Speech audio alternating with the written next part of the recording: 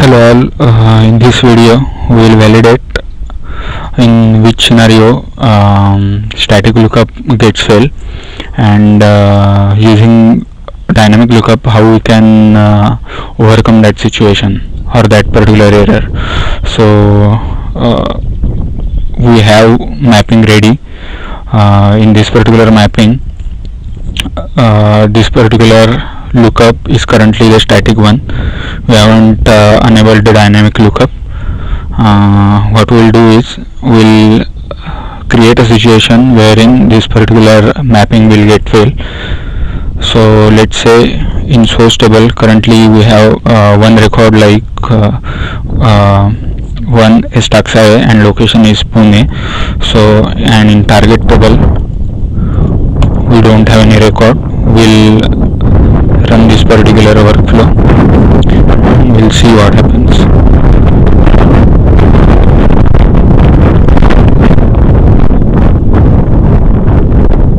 Workflow got completed successfully. We'll see whether data got inserted at target level. Yes, data got inserted at target level. What we'll do is we'll change the source value from Pune to San Jose.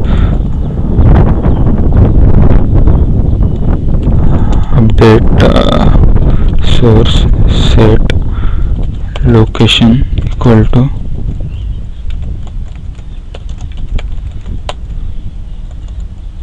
we'll commit the record. So now the currently there is only one record having ID as 1, and at target level there is a unique index defined on ID column. So basically this Pune has to get updated with San Jose. We'll run this particular workflow and we'll see whether it's getting updated or not.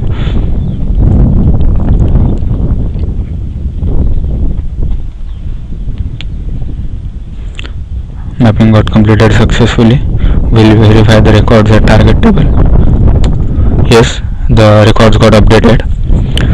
Now what we'll do is instead of one record we'll create two records at target level. One is with San Jose and another with Pune.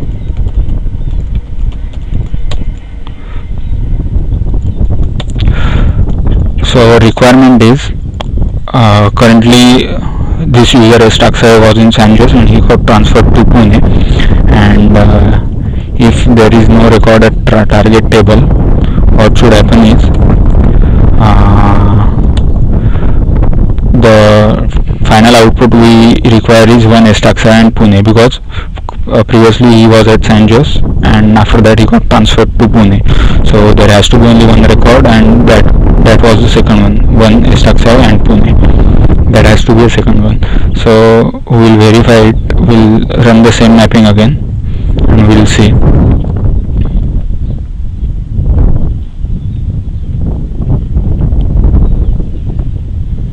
Yeah, now it got failed, giving error as unique constraint violated.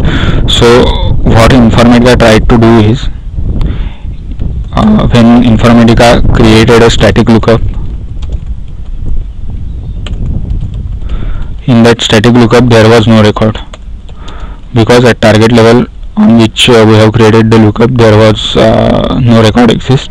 So in the static lookup in data cache and even at index cache there was no record. So as and when Informatica read first record one Taxai San Jose, it verified that particular record at static lookup, and as it could not find any record at data cache or index cache, it marked that particular record as insert.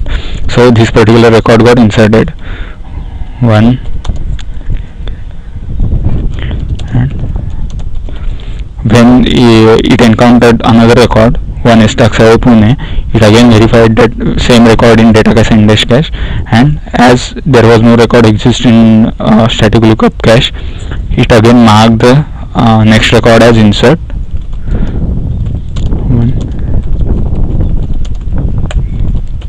What happened is Informatica inserted first record correctly at target level, but when it tried to insert again the second record, Oracle gave an error saying unique constraint violated it, because ID1 was already inserted by Informatica, and it's again trying to insert same ID, only changing the location. So basically the second record should got updated and not got inserted. So this is the drawback of static lookup. We'll see how we can overcome this situation using the dynamic lookup. So we don't have to do many changes while creating the dynamic lookup. We just have to check this thing. So when we have to transfer static lookup to dynamic lookup, we just have to check this particular checkbox, and this insert else update. I will tell you the significance of this inserted update strategy.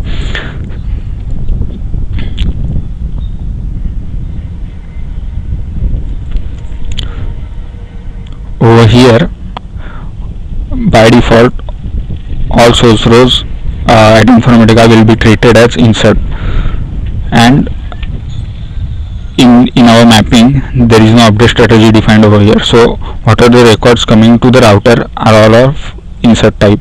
So in the case of dynamic lookup, what it will do is, if rows, see in the description they have written given like insert the record if not found in the cache, else update it. So if Informatica did not find any record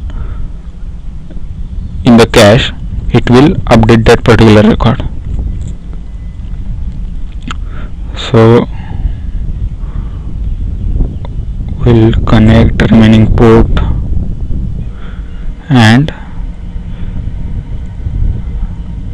so when you are transforming static lookup to dynamic lookup, one new port gets created automatically that we will call as new lookup row. So we have to change the group value, like so if this new lookup row has value equal to 1, that means Informatica has marked that particular row as insert, and if that value is 2, that means Informatica has marked that particular row as update 1. And if there is no change in the row, Informatica will mark this new lookup row with value as 0. We'll save this particular mapping. It's saying that it's invalid because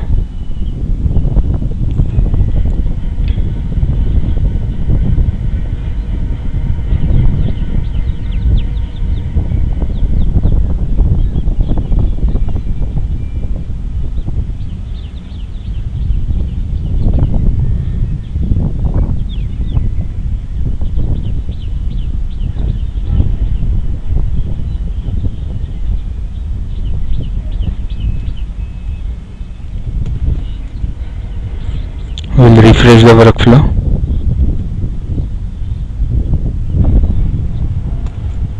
Save the workflow. We'll verify the records at source level and records at target level. So our aim is that the two records at source level are like this, and at target level we need records like 1 Stack7 Pune. So we'll run this particular workflow.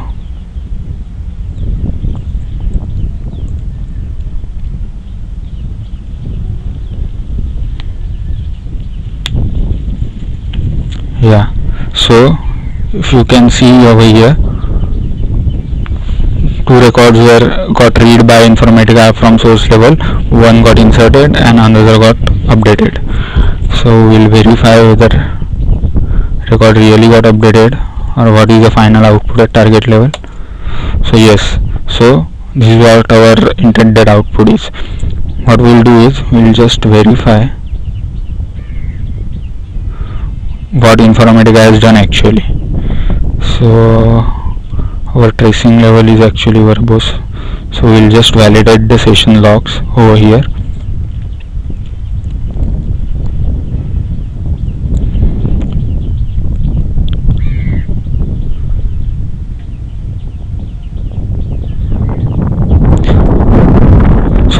the lookup SQL Informatica has created by default, and by using this, Informatica has created the data cache and index cache. So all three columns you can see in this SQL query, which is ordered by ID, because ID is the lookup condition. That's why it came at order by clause. We'll verify the session logs further.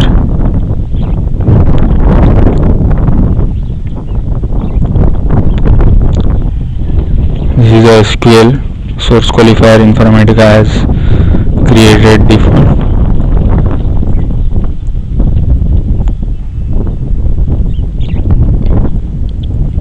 See,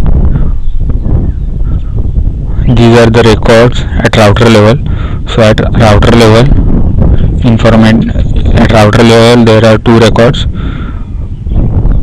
and over here first record with location at San Jose and second record with location as Pune, and in first record new lookup row value is 1, and in second record new lookup row value is 2. That means first record Informatica has marked as insert, because what would have happened is, when Informatica read first record,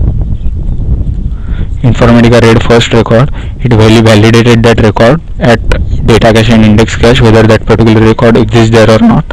As at that time there were no records present at data cache or index cache, Informatica has marked that particular record as insert, and along with that Informatica updated data cache, index cache.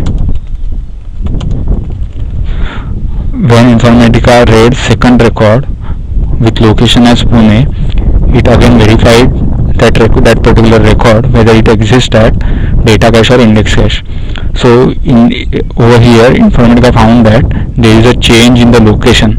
As this particular record exists, ID and name is already there, but there is a change in the location. So Informatica has marked that particular record with update, and that's the reason first record got inserted and second record got updated. Now what we will do is, we'll run same workflow again and we'll see what the output is.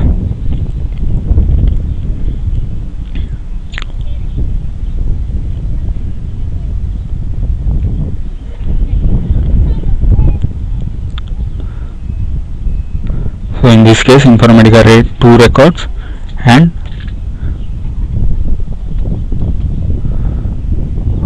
all two records went into update. So we'll see what had happened. So if you can see here, earlier our recorded target level was 1 Staksai Pune. When Informatica read first record, it was San Jose, so it has marked that particular record with update again, and at the same time it has updated the data cache and index cache. When Informatica read second record, it was the location of that is Pune. That's the reason Informatica has again marked that particular record as update, because there is a change in the location. Earlier it was San Jose and that got updated to Pune now.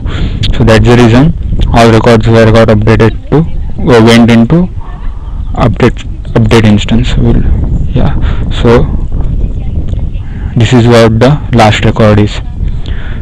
So this is how dynamic lookup cache is getting used to avoid or to overcome such situations.